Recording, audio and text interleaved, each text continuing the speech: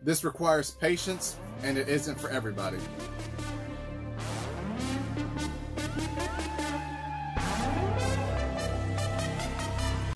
What's up, YouTube? The title gave it away. We're going to be working on setting up a dubia colony for your feeders.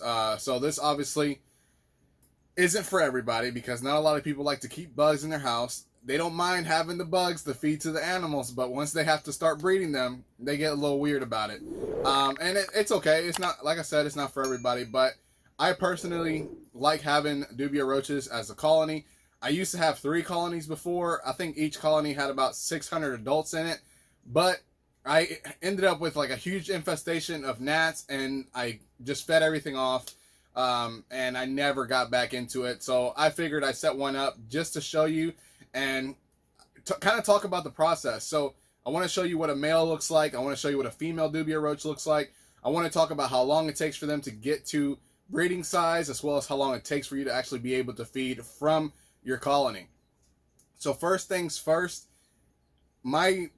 everybody's going to have a different opinion. My opinion is just based off what I've experienced. I like to have a ratio at about 1 male to 6 females. I tried the 1 to 10, so 1 male to 10 females. There wasn't enough males for the production to actually have a difference. So I dropped it down to about 1 to 7, 1 to 6, and I got good results there. They say about 1 to 4 is a good ratio, but I've had 1 to 4 before, and the males were eaten because they were competing for females. So I think 1 to 6, 1 to 7 is the preferred ratio. Today, based off the colony that I bought, I'm at what is that? There's 100 females in this colony and 20 males. So it's 1 to 5. So I do hope to keep adding females and males to the colony. So this is just a disclaimer for you right now. It takes about 6 months before you can actually start feeding from your colony. And about a few months after they have became mature adults, that's usually when you'll start seeing babies get laid, or technically they hatch. It's a different process than what you usually see. They carry the eggs inside their bodies, and then they hatch inside, and they start coming out of the mom like that. So it's technically laid, but it's technically hatched. So it really just depends. However, the way this works is it takes a few months for them to get up to size. I'll put the exact, I can't remember the exact time frame, but I'll put it on the screen here. Then it takes a few months for them to start giving birth. And then after that, it takes another few months for you to start feeding off your roaches, off your colony. So if you buy them already adults, then you only have to wait a few months before you start seeing actual babies in the colony there. Some of the colonies that you can buy online usually have different sizes, as well as the male and the female.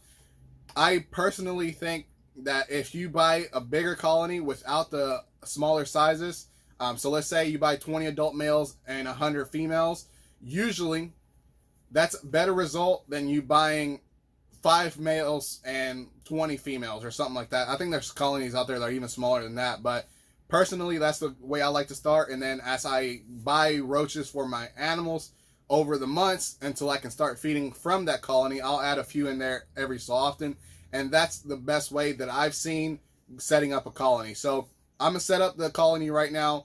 You're going to meet me on the floor because I had to do this on the floor. Meet me on the floor, and I'll show you everything that I got and everything that I got going on for this colony. So first things first, you got to have a black tote.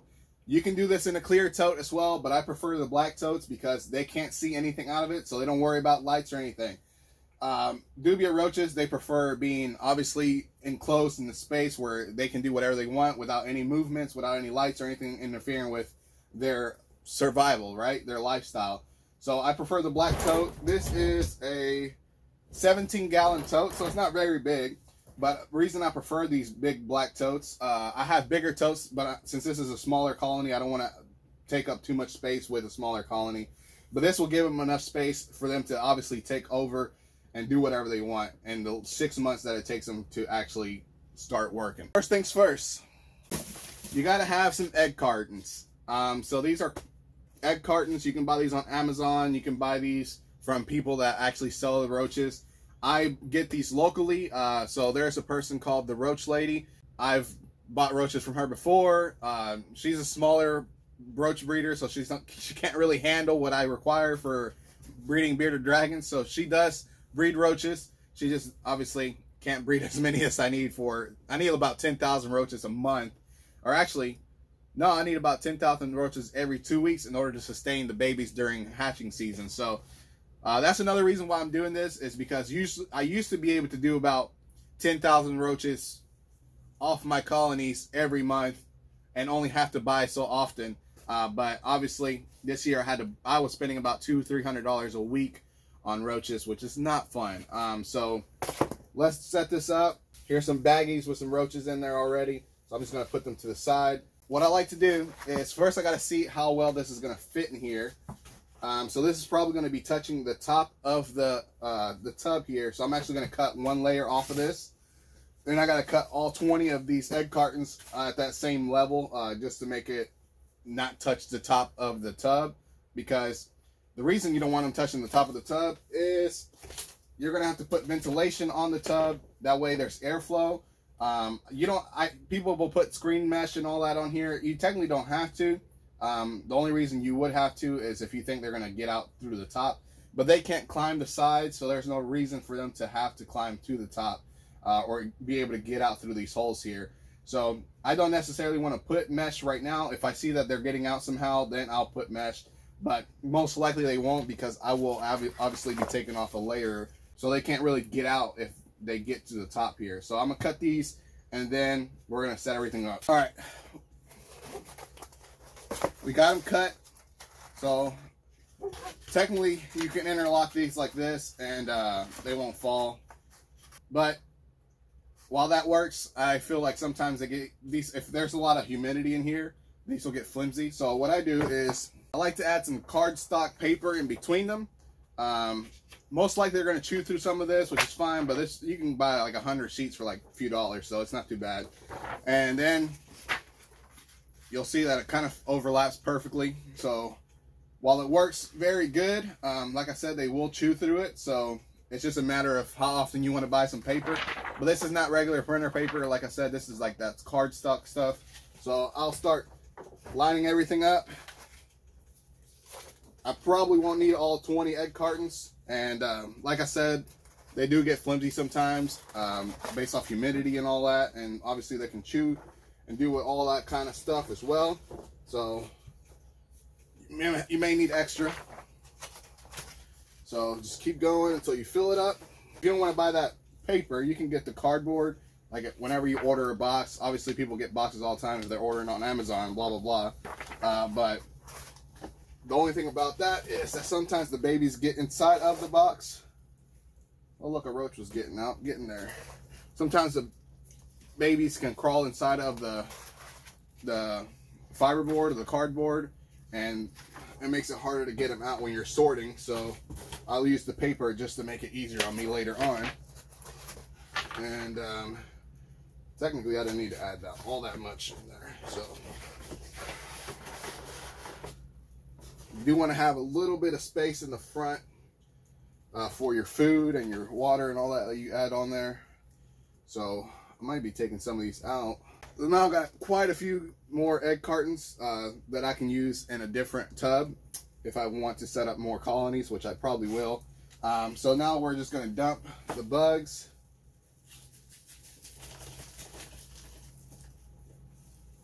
So in this particular colony, I'm starting off with 100 females, and we are starting off with 20 males. And then I do have some bugs that I ordered for my feeders, and some of them are already getting pretty big, so I'll throw these in there as well. And I won't count those. I'll just kind of go off whatever happens, you know. Sometimes you'll see these little black beetles. That's cleaner crew. Those cleaner crews, I personally don't like them, but it doesn't hurt to have them, so I'll leave them in there for now. And if they become a nuisance, then I'll take them out. And by nuisance, I mean they'll start eating the bugs if they don't get fed enough. So not only do you have to feed the roaches to stay alive, but then you also have to feed the beetles so they don't eat your roaches, so your roaches can stay alive. So it becomes a lot of work just to keep your roaches alive. There appears to be quite a few smalls in here already, so they might have gave birth or whatever you want to say, hatched them out during the trip to get here. So that could have been it. Or they probably just sent a bunch of, there's not a bunch, there's probably like maybe 20 smalls in here. So this is where we are right now. I'll probably add a few more egg cartons here that are lower, and then the food and the water and stuff will go over here, and I'll show you how to set all that up. But here's where we are as of right now. So based on what I see in here, there's a few roaches that are dead, which happens obviously in transportation, which is fine. So it looks like I've already lost 3 females, so at least it was a 97. They may have thrown extra in here. Like I said, I didn't really count, so they may have thrown extra in here just to kind of accommodate for any deaths during transportation. So we'll see what happens. But wanted to tell me his light wasn't working. I had to go in there and screw it right. I don't know how long it's been off like that. It was fine yesterday, so I guess this morning. Alright, well, it's back on. Enough of that. Alright, so we got this set up. All that's left now is just putting the food bowl and stuff in here. As far as the food goes, I personally prefer just throwing fruits and veggies in there and letting them go crazy with that stuff. But if you want to use the roach chow or whatever, that's fine too. Now, you can just throw the food at the bottom if it's just fruits and veggies, and you're going to pick them out once they start going bad. Or you can get like a little, honestly, at Walmart. Here, I'll show you what they are. So it's these things. I use these for my dragons as well, but all you got to do is cut a piece out to like the flat area and just throw your food in there, and that way they can crawl in there when they want to eat, but then the food can't fall out. So I wish I had extras so I could show you, but I mean, it's literally just cutting out a piece like that, and that's all you really need for your, and then they can crawl under if they want hiding or whatever. But that's what I like to do. You can do 2 of these. They'll fit in here side by side. Or you can use one of these, same thing, just cut it so they can crawl in, cut it to the flat spot. And same thing, they'll be able to get in there and get the food. This will probably work better for the water crystals if you decide to go the water crystal route. But I use fruits and veggies, so I don't actually have to put any water crystals in here. The other thing you can do is grab a sponge, wet the sponge, same thing, just throw it in here and they'll drink off the sponge. And I know that sounds crazy, but that's just how it is with the sponge. You'll just have to re-wet it whenever it starts getting a little dry. But it's a lot easier to do the sponge trick than it is to buy water crystals all the time and rehydrate them and all of that. So there's that. I guess we can go back up there now and start talking about how often they produce and stuff like that.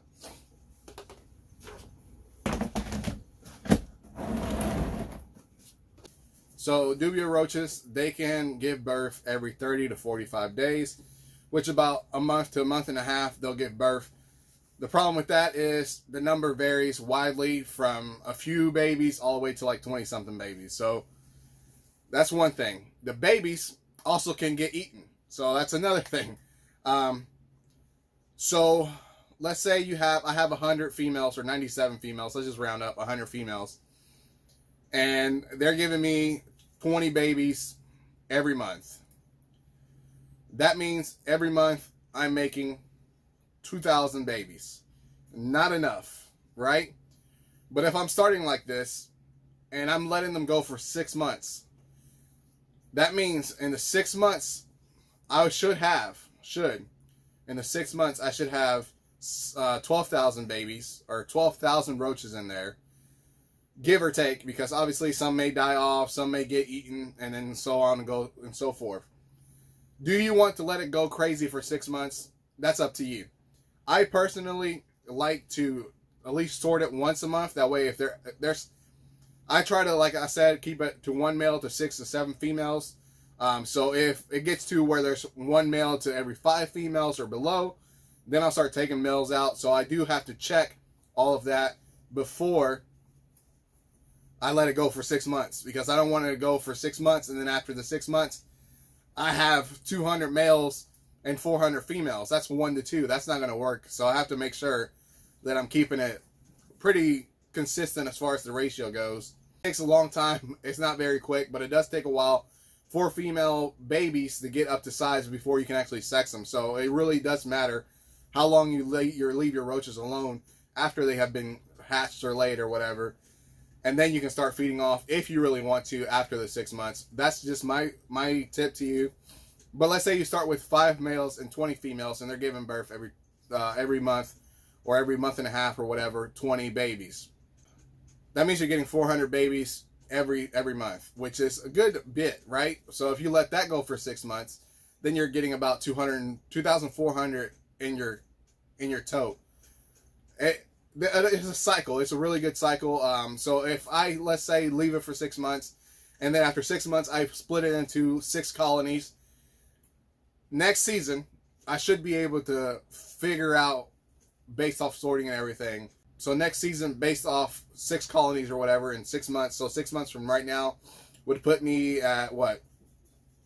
Would put me in March. So in March, I'm already going to start having babies hatching. Probably before that, actually. So I already have babies hatching by then. So I will be able to figure out, hey, how many colonies can I do?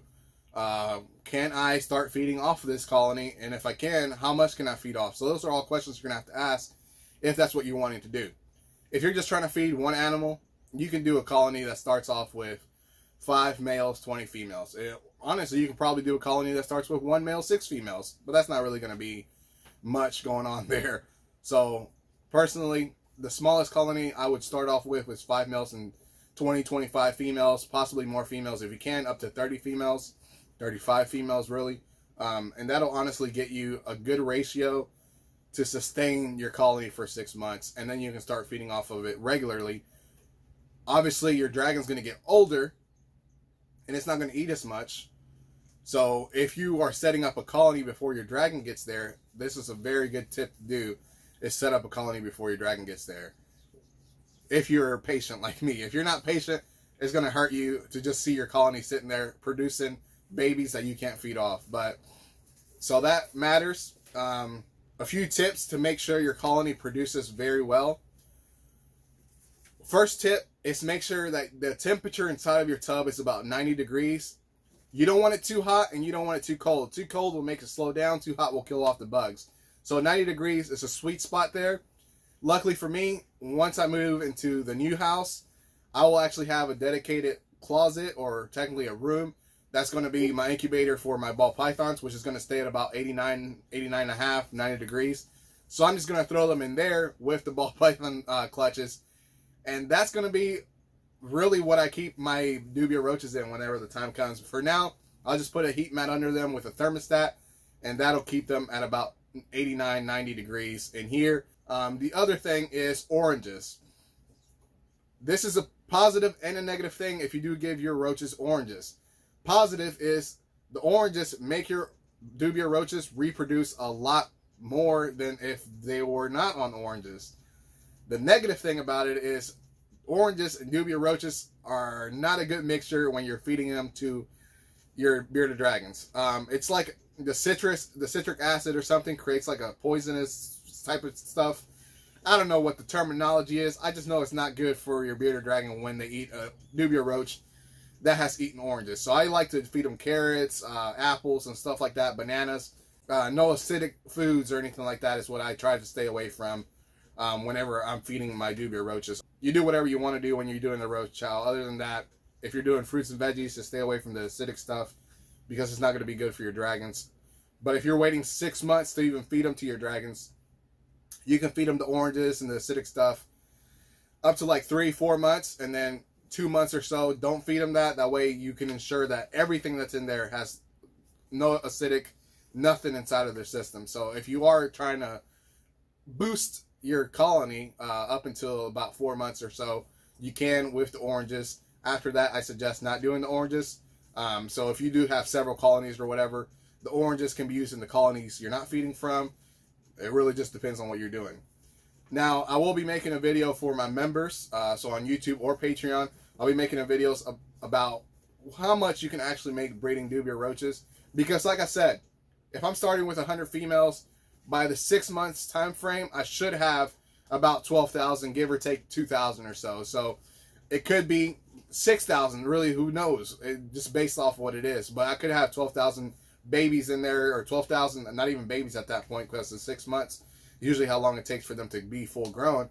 So it could be 2,000 adults, and then, you know, the rest of them will be babies. But it really just depends. So because I will be making that video, this is where this video ends. So if you're interested in learning about the aspect of selling dubia roaches, how much you can sell them for, how to price them, and all of that. Now, I'm not a dubia roach breeder, but I sure as hell buy a lot of dubia roaches, so I know what the pricing is. So if you're looking into getting into the breeding business of dubia roaches, go join my membership or on Patreon or YouTube, and I'll give you all the details. So this is where this ends. You know what? It's not where this ends. I forgot to show you a male and a female dubia roach, and that's where that'll end. So here we go. All right, so in this little cup here, I have a male and a female dubia roach. Like I said, it could take several months for them to get to this stage. So usually about 6 months is when they're fully ready to be. So that one flipped over. So the males will be fully winged and the females won't have wings.